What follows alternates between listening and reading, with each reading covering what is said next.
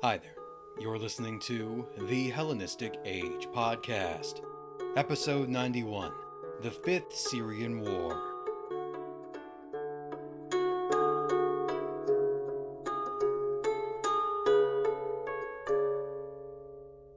It had been nearly 20 years since Antiochus III suffered his defeat at Raphia by the forces of Ptolemy IV, which brought the Fourth Syrian War to a disappointing end.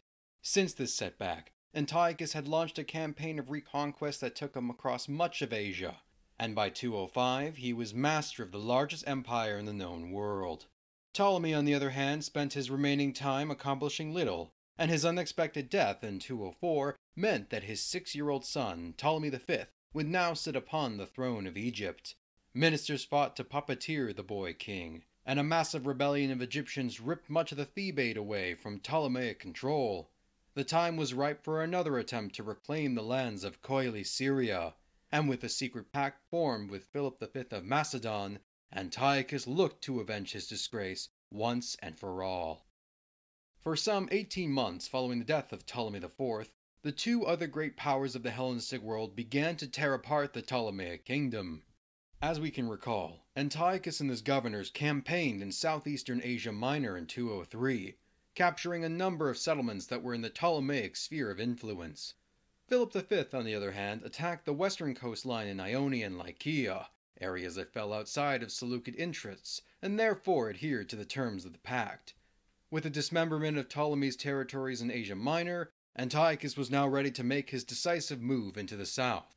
Unlike the Fourth Syrian War, the account of the Fifth Syrian War is poorly documented, and we are running on limited sources of information. What we do know is that by the middle of 202, Antiochus assembled an army and crossed the border into Coele Syria. In the previous conflict, he marched through the Bekaa Valley in modern Lebanon, taking each fortress and settlement along the way. This ended up being an arduous process that enabled the Egyptian army to shore up its defenses, so the king proposed to march further inland through the desert, a more treacherous but a less guarded pass that enabled him to sever the key points of Egypt's control, rather than break it apart piece by piece. His experience in the deserts and steppes of Central Asia would have given him ample knowledge of how to pass such hostile terrain, but he was then left to contend with the city of Damascus, which was heavily defended and overseen by the Ptolemaic official named Dion. Attacking the city would have been problematic given the limited number of supplies in the region, but if successful, they would have an incomparable military advantage. In the story recounted by Polyaenus, Antiochus put on a fake festival in his camp to throw the defenders of Damascus into a false state of security, only to then send out an expeditionary force through the desert with 4 days' provisions to launch a surprise attack against the city and take it when the defenders were caught unawares. Damascus's capture was probably the only significant event of that year, but in early 201 another important city was targeted. In order to solidify his stranglehold over Coele Syria, the king would need to attack the fortified city of Gaza. Much like Alexander, he faced stiff resistance, but his army was able to break through the defenses and sack the city that same year. Inscriptions found in ancient Scythopolis, modern Beth Shean in Israel, record a series of exchanges between Antiochus and one Ptolemaic, son of Thersaeus. He was the scion of a powerful family in Coele Syria that served under the Ptolemies for generations, and he himself had been partially responsible for retraining the Ptolemaic army in the interim before the Battle of Raphia.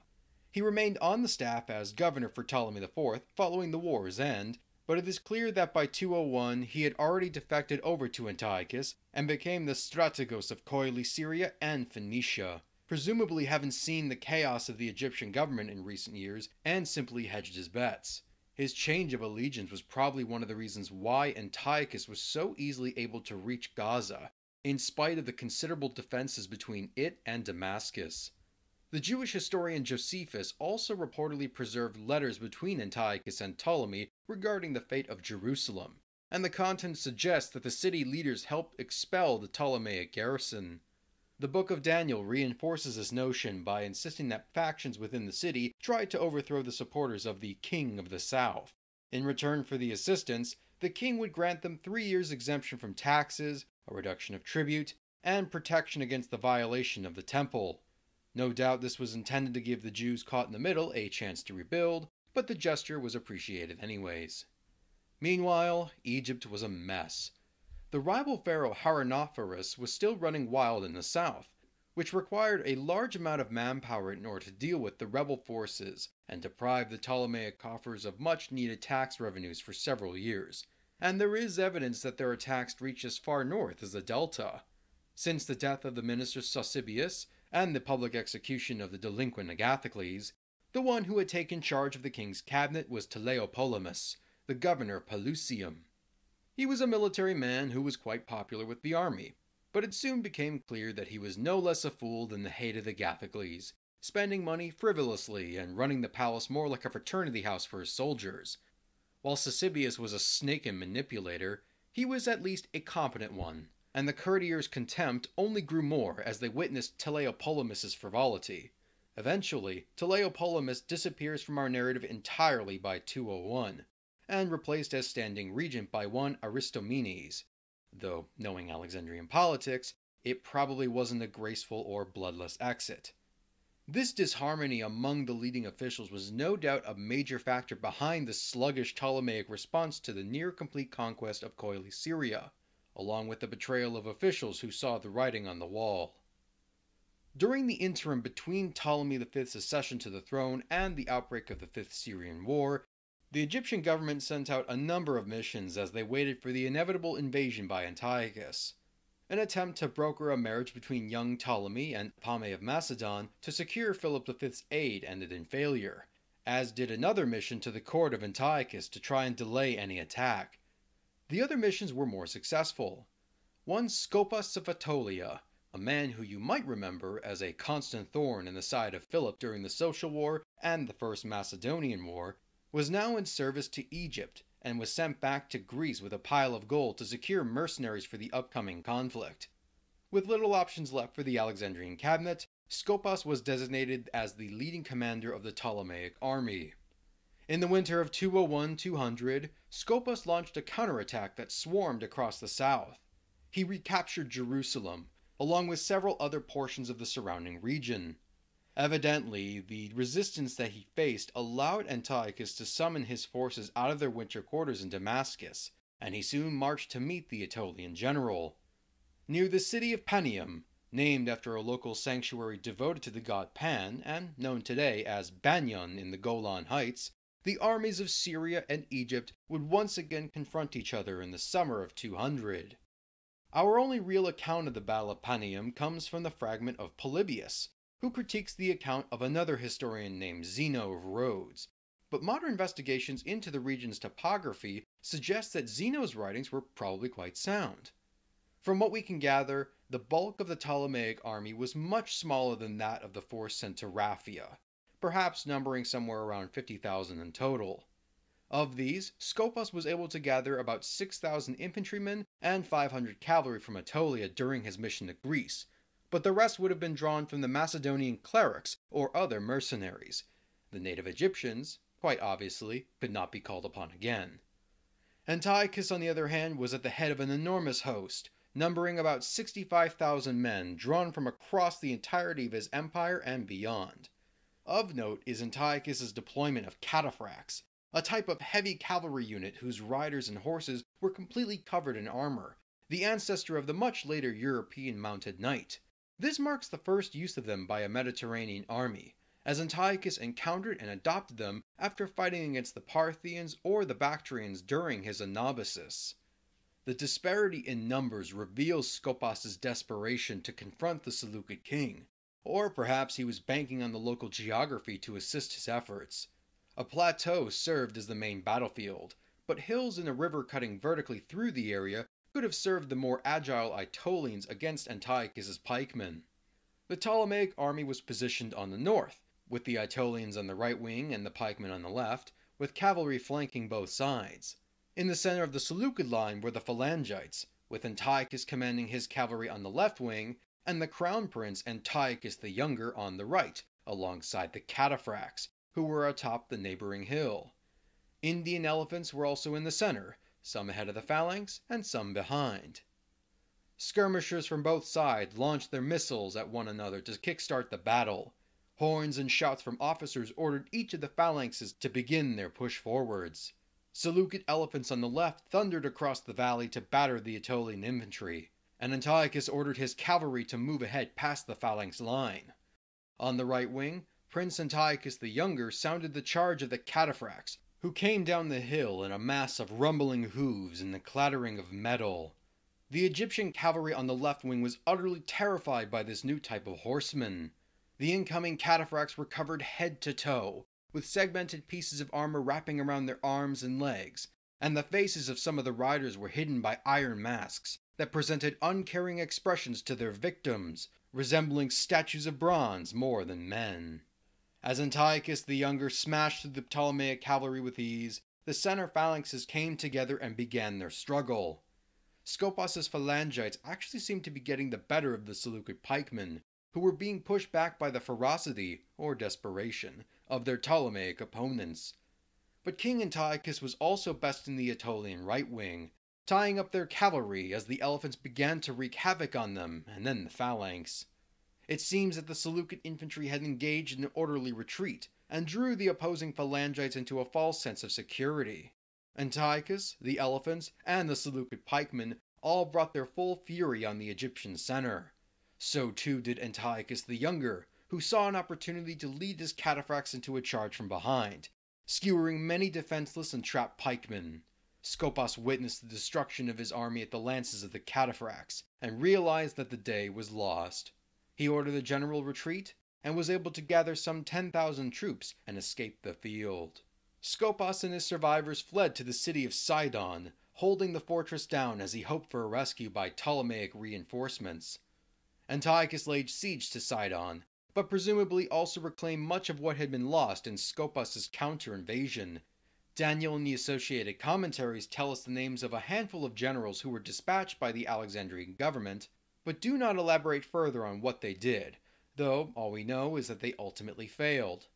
By early to mid-199, the defenders of Sidon faced starvation, and the Aetolian leader chose to surrender the city to the Seleucid king. Evidently, Antiochus let Scopas live, as we will find him in a few years' time, but the fighting in Syria was now definitively at an end.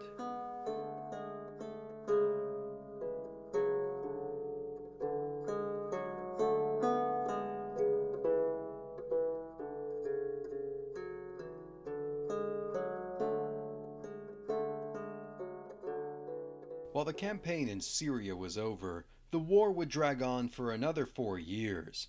The only question was where to target next. With Coele Syria completely under Antiochus' control and the Ptolemaic army in tatters, there appeared to be little preventing him from launching an all-out invasion of Egypt. The wealth and grain could have been an enormous boon to his empire, along with the prestige factor of conquering his long-hated rivals.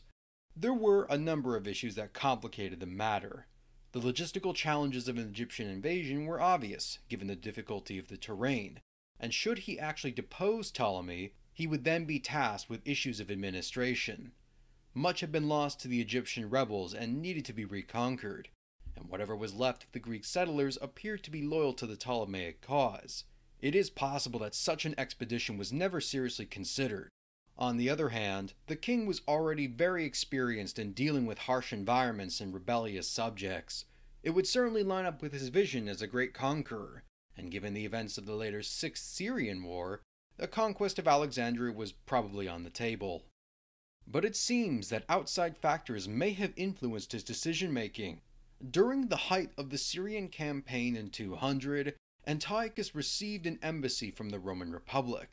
This mission came in on the heels of their meeting with Philip V at Abydos, where they attempted to halt the Macedonian ruler's aggression against the Greeks to no avail.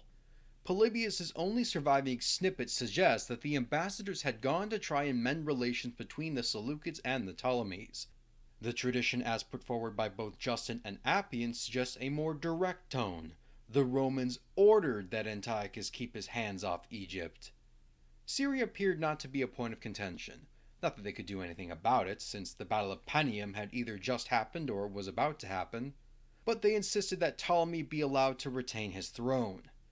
This brash attitude is surprising, for they may have proved themselves against the Carthaginians, They still had yet to best Macedonia to truly show they were in equal position of power. It was also an unusually forward stance to take for a first-time meeting. Personally, I believe that instead of safeguarding the interests of Ptolemy V, the Republic was probing to see whether Antiochus would come to Philip's aid in the Second Macedonian War. The existence of the pact, or at least the suggestion of its existence, was known to the Senate by this point, and given the cooperation of both parties in Asia Minor, it was a legitimate question. But Antiochus seemed to have no intentions of offering military aid to Philip against the Romans, nor was it ever requested.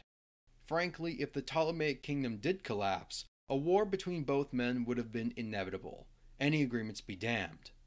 Antiochus seems to have given the answer the Romans were looking for, and Livy tells us that the king was named friend and ally of Rome by 198.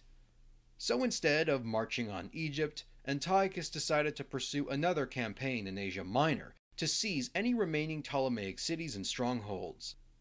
After spending much of 198 consolidating his conquests in Coele Syria, the king amassed his land army in Sardis and 300 ships in the spring of the following year. Attalus I of Pergamon was alarmed by the buildup of forces so close to his own border, and requested that the Romans send another mission to have the king swear not to cross into his territory. The Senate promised to send a party to remind Antiochus of Pergamon's dedication to their cause, and apparently Antiochus's response was satisfactory enough to not press the issue further.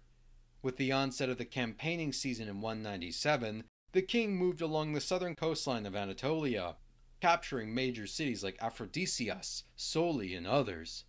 At the fortress of Coracesium, modern Alanya, Antiochus was occupied for a month, and during the siege he received another embassy, this time from Rhodes. The Rhodians were troubled by the king's expansionism, and set out with a fleet of ships claiming that they were acting to defend the interests of Rome against assisting Macedonia, in order that he not pass the promontory of Caledoniae, which historically was used to define the border against the Persian Empire. Antiochus was annoyed by the challenge, but announced his good intentions, and pointed to his recent concord with the Romans on behalf of Pergamon. Conveniently, news of Philip's defeat at Kynoscephalae arrived at the same time, and so the Rhodians quickly changed their position.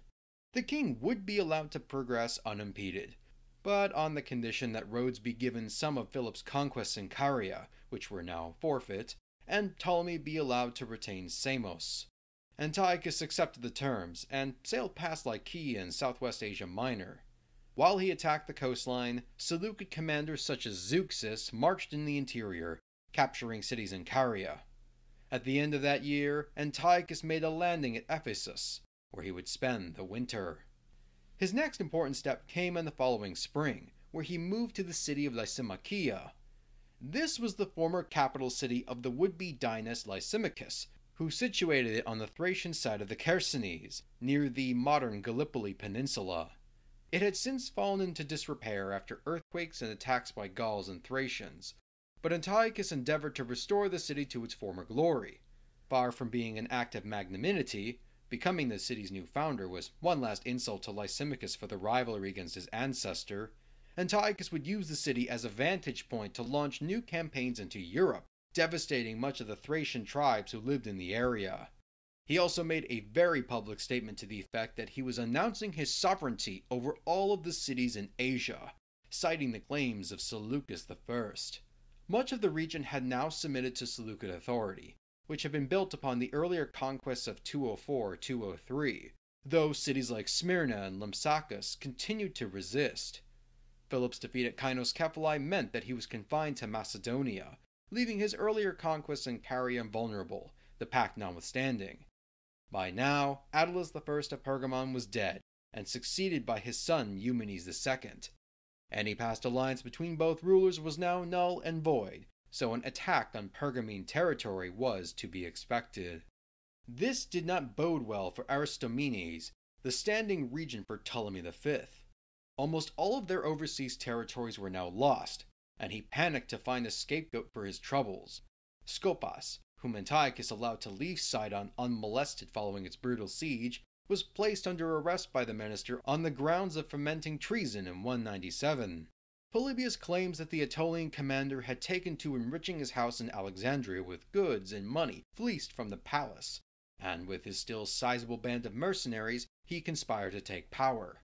True or not, the trial was a mere formality, and he, along with his supporters, were executed via poison while in prison. Soon afterwards came a blow to Aristomenes' position. The court saw the arrival of Polycrates of Argos, the governor of Cyprus, bearing an enormous cash gift for Ptolemy.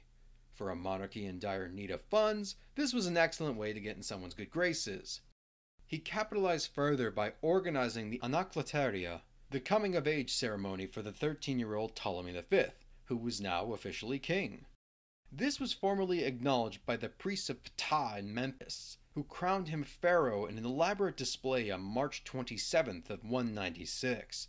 Aristomenes was now demoted to an advisory position, one that he would only hold on to for 2 more years, until he was executed in 194. The Ptolemaic government would continue to take no decisive military actions, but an important diplomatic initiative would be taken to Antiochus on their behalf. In September of 196, the king was met by another mission of Roman officials at Lysimachia. The Republic had been busy organizing the affairs of Greece after the end of their war with Philip, but no doubt was kept aware of Antiochus's encroachment upon European soil.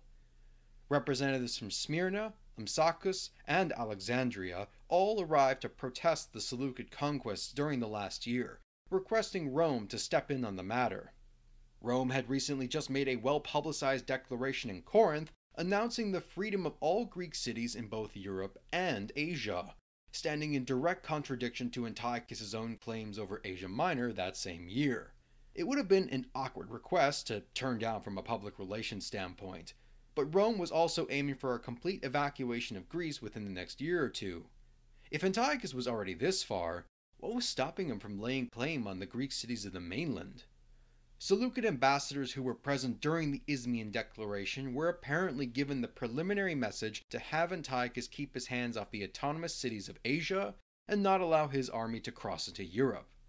The official meeting in Lysimachia took place a couple of months later, headed by Lucius Cornelius and a few members of the Roman Commission.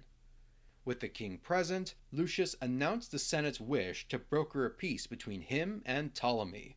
Antiochus should abandon the cities that belonged to both Ptolemy and Philip, with Lucius pointing out the absurdity that the king should even consider taking Philip's former territories since Rome had done all the hard work in securing the victory. Furthermore, he advised that Antiochus stay away from the other free cities of Asia, and demanded an explanation of why the king amassed such an enormous army on the border of Europe. Antiochus was both surprised and annoyed, shooting back in disbelief that the Romans would dare interfere with the politics of Asia when he had taken no actions in Italian affairs. He defended his actions in Thrace.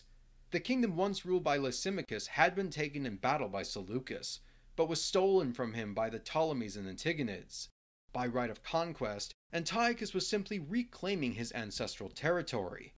Not only did he defeat the barbarians occupying the region, but he also resettled the people of Lysimachia back to their homes, thus restoring order to a lawless land. Rome had no right to liberate the Asiatic Greeks. That was to be left to his own grace and magnanimity. Lastly, Ptolemy was no longer a concern, for he had already been in negotiations with Alexandria to bring an end to the Fifth Syrian War. Though Lucius attempted to bring forward the Smyrnian and Lampsacian witnesses to list their grievances against the king, Antiochus deflected and announced that he would settle their dispute another time, with the Rhodians acting as an impartial arbitrator instead. So concluded the negotiations at Lysimachia, and by all accounts, Antiochus left the meeting as a diplomatic victor. Rome did not suggest a declaration of war, therefore his position as friend and ally was not in jeopardy, and Antiochus seems to have relented his claims over Smyrna. In the following year, the city dedicated a temple to the goddess Roma, a deified personification of their new benefactor. In part, the meeting was also adjourned so abruptly because a rumor from the south suggested that Ptolemy had died. Antiochus quickly set sail in the hopes to claim Egypt for himself, but was forced to turn back when it proved to be untrue. His fleet was beset by a winter storm and badly damaged, with the remaining ships making landfall in Seleucia, and the king spent the rest of the season in Antioch. Antiochus's claim that he had almost reached the end of his negotiations with Ptolemy may be taken with a grain of salt, especially after his stunt following the conference, but it appears to have been genuine. Both kingdoms reached an agreement during early 195 that confirmed the end of the Fifth Syrian War, and a wedding was to be held in the following year. At Raphia, the site of his ignominious defeat, Antiochus gave the hand of his daughter Cleopatra to Ptolemy to cement the peace between the two houses. Ironically, it would be this Cleopatra who introduced the name into the family, which became so prevalent among its female members all the way down to the dynasty's final days. She would be distinguished by her Seleucid ancestry, known as Cleopatra I Syra, the Syrian, and will continue to play an important role for decades to come. At long last, Coele Syria was in the hands of Antiochus, who finally avenged the insult that Ptolemy inflicted on Seleucus a century before. Confusingly, some of the accounts suggest that the region was bequeathed to Ptolemy as part of Cleopatra's dowry. These claims may be considered Ptolemaic fabrications, as I find it highly unlikely that Antiochus would part so quickly from his newly won prize. Though there will be at least one more Syrian conflict that will need to be covered, the Fifth Syrian War was a pivotal moment in the Hellenistic period. Ptolemaic Egypt had ultimately survived Antiochus's onslaught, but not without serious consequences. The overseas empire that once stretched across the eastern Mediterranean was reduced to a fraction of its former size. Cyrene, Cyprus, and a few islands in the Aegean were all that was left, and the naval hegemony that once dominated the seas was gone. While overshadowed by the engagement at Raphia, the defeat of the Egyptian army at Panium was a huge blow. Virtually the entire phalanx was annihilated, and a large number of Greco-Macedonian settlers, the ones who actually served as phalangites and acted as the main instrument of Ptolemaic power within Egypt, were now dead on the field. This would have been devastating on the demographics of the army, which I shall discuss in future episodes. From this point onwards, Egypt would be relegated to a status of a second-class power. It is also worth looking at the effects of the Syrian wars as a whole. Since Ptolemy I's disputed occupation of Coele Syria following the Battle of Ipsus in 301, the Seleucid and Ptolemaic houses were locked in a perpetual cycle of war and peace for over a century. Neither side could reasonably concede. The Ptolemies would not abandon an important corridor that could be used by armies looking to invade Egypt, and the Seleucids were equally unlikely to give up what they viewed to be theirs by right of conquest. Admittedly, the bellicose nature of Hellenistic monarchies meant that almost any excuse would have been used for the kings to go to war, but the rivalry between Syria and Egypt was particularly intense due to this territorial dispute.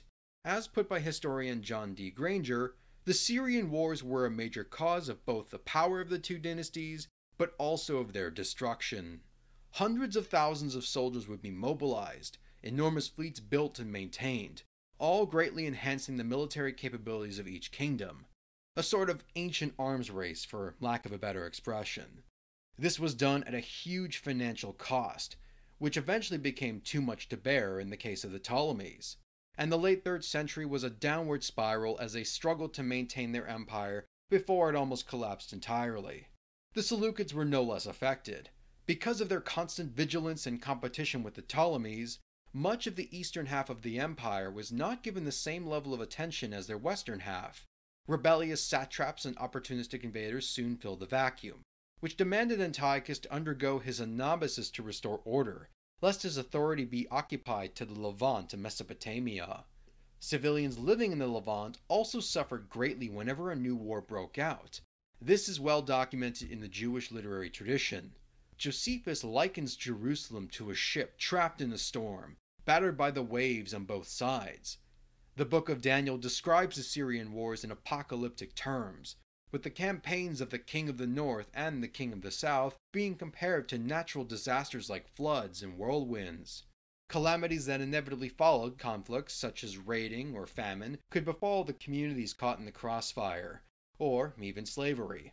An ordinance from Ptolemy II Philadelphus that attempted to limit the enslavement of non-Greeks living in Coele Syria and Phoenicia may suggest that it was a widespread problem. As we shall explore in upcoming episodes, the Fifth Syrian War did not end the fighting between both dynasties, and this region would continue to be a hot-button issue as both sides vied for whatever scraps of power they could. For the moment, though, all looked bright for Antiochus. More and more it appeared that the Seleucid king was an unstoppable force, easily the most powerful Hellenistic monarch since Alexander, and his ambitions showed no signs of abating. His appetite for conquest led him to taking his first steps into Europe, and the chance to expand his horizons westward would present itself when messages from Greece begged for his assistance. With the necessary excuse, Antiochus the Great would lead his army across the Bosphorus intent on victory, only to come face to face with the Roman Republic.